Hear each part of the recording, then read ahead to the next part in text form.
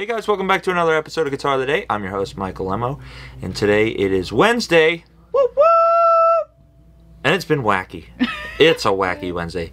I feel like every day's kind of wacky, but we'll designate it to today. Monday? No, Tuesday.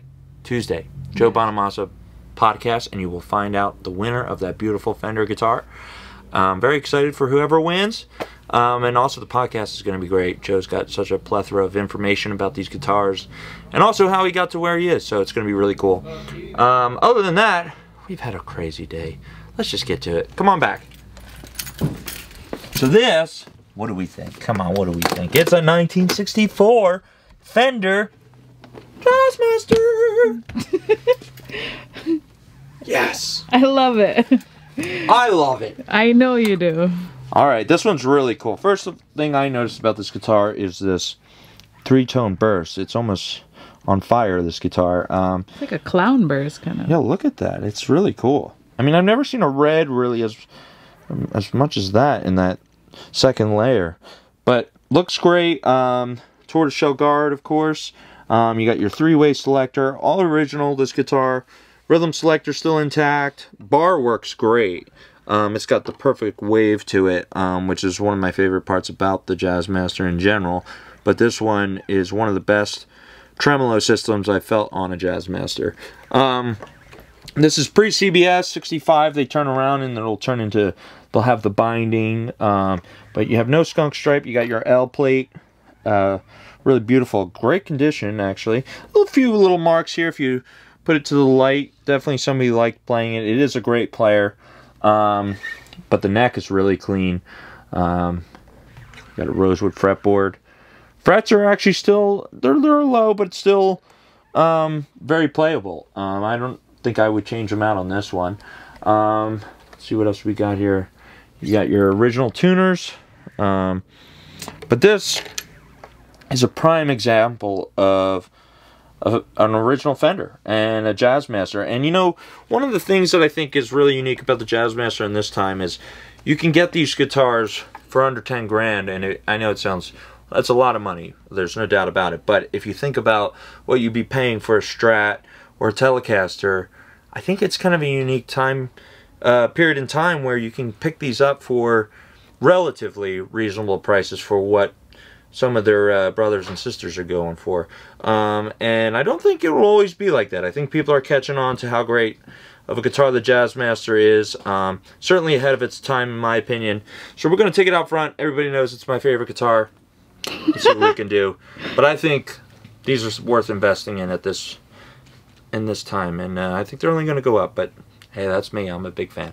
So let's go out front and see what we can do. Let's go. We're out front with a 1964 Fender Jazzmaster. Look at that burst. What is going on? So cool. Looks like it's on fire. Alright, we're going through a 1966 Fender Pro Reverb, starting off with that rhythm circuit. Here we go.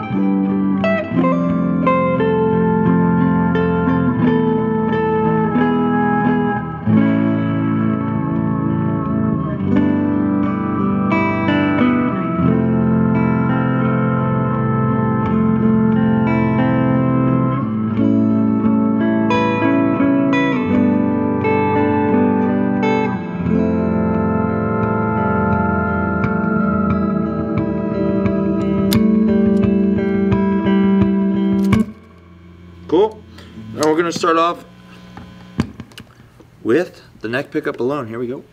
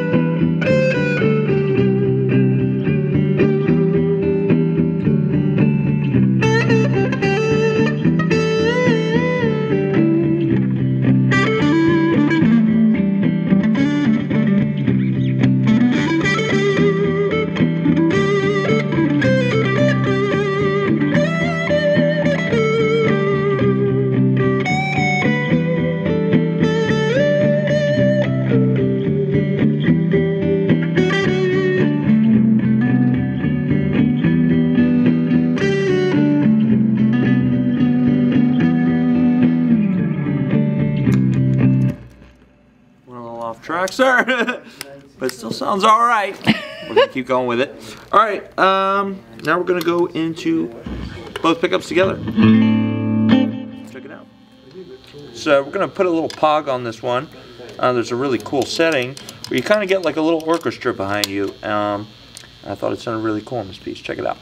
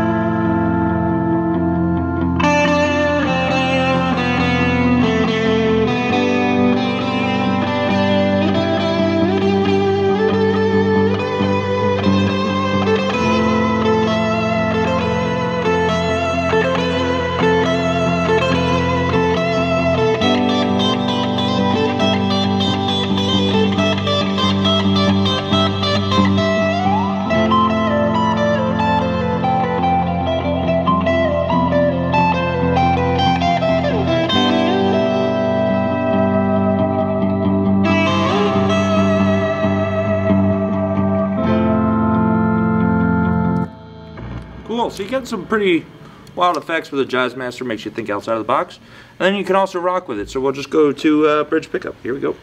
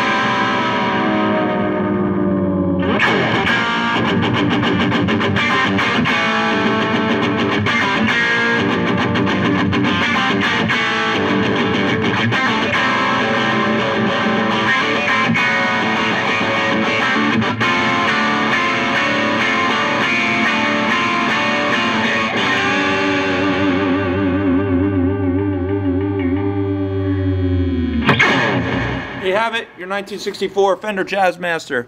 Beautiful burst on this one. You can check out all these guitars at normansrareguitars.com and also on Instagram and Facebook. Make sure you watch the podcast next week with Joe Bonamassa. We'll be announcing the winner of that beautiful guitar. Thank you guys so much. We'll see you tomorrow with Edibles at Night. Woo! Bye!